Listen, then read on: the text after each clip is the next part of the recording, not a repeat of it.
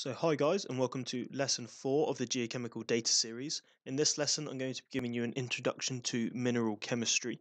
So a mineral is a naturally occurring inorganic substance. Substitution is a reaction whereby ions of similar size and charge can replace other ions in a crystal lattice. So think back to calcium 2 plus and europium 2 plus in the rare earth element presentation. And then we have solid solution, which is a mixture of two or more minerals that can display a range of compositions in a single crystal lattice. And I'll elaborate more on this in the following slides. And then we have exsolution, which is a process whereby an initially homogeneous solid solution becomes unstable and separates into two different minerals without the addition or removal of materials. And I'll elaborate on that later as well. So minerals can form in a few ways, the most common of which being crystallization from a liquid, i.e. a magma or lava. Secondly, precipitation from a fluid, such as a hydrothermal fluid exsolved from a granite. 3, sublimation from a vapor, so think to things like black smokers. And 4, from solid-solid reactions, which occurs in response to physical changes such as metamorphism or diagenesis. So elements can bond in a few ways. Firstly, we have what's known as covalent bonds, whereby two atoms can share electrons.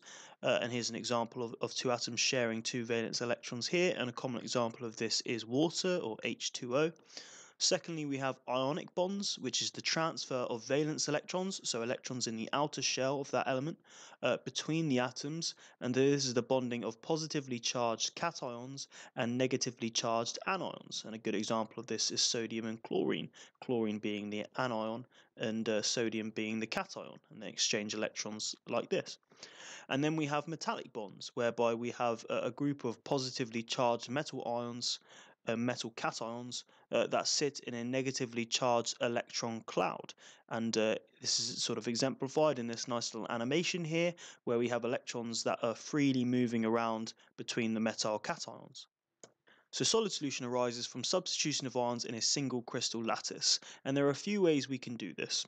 So firstly, we have substitution or straight swap.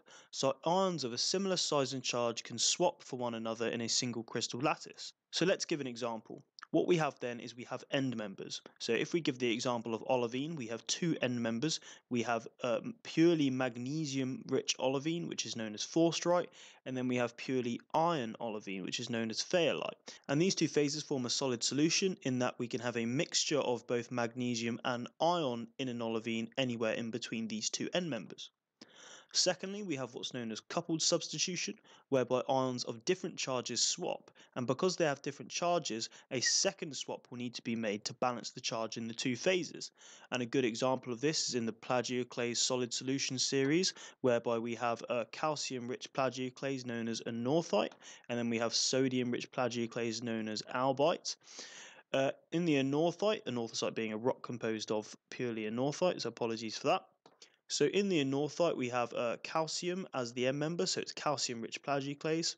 So what we would have to do is we would replace calcium 2 plus by sodium 1 plus, and because sodium is 1 plus and calcium is 2 plus, we have to complete a second substitution. So we would replace an aluminium 3 plus with a silicon 4 plus element to balance the charge, and that's why we have two aluminium ions here and two silicon ions here, whereas in albite we have one aluminium ion and three silicon ions.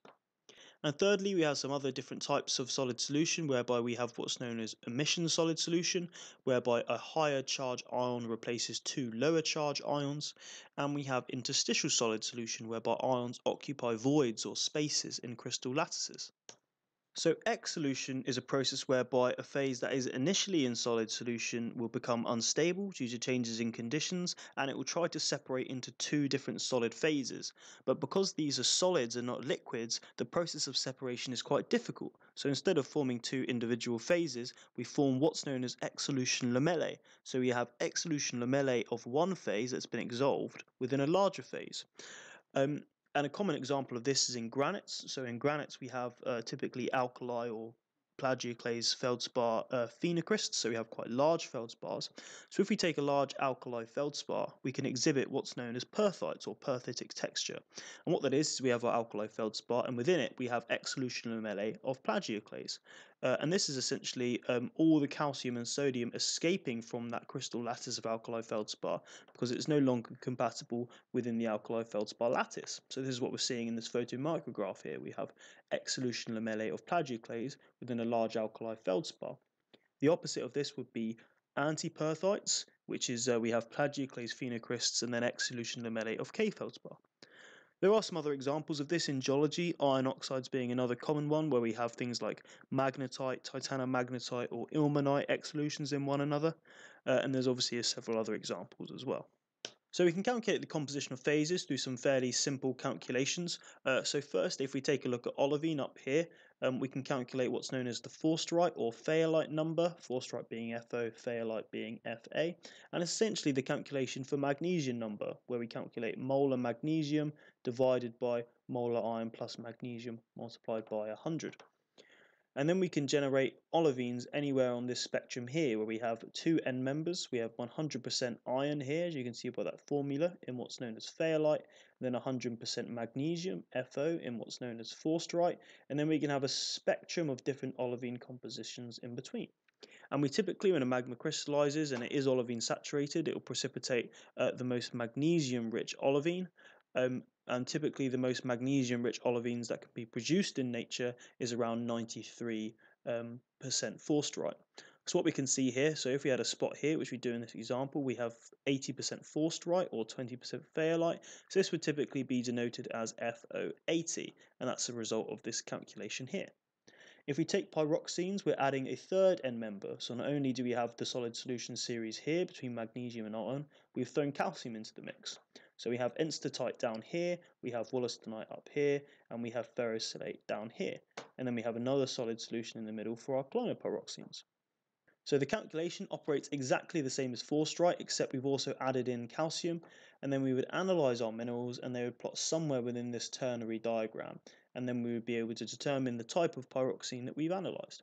Here we have sort of gaps whereby there's no natural occurring phases in nature, and that brings us on to feldspars.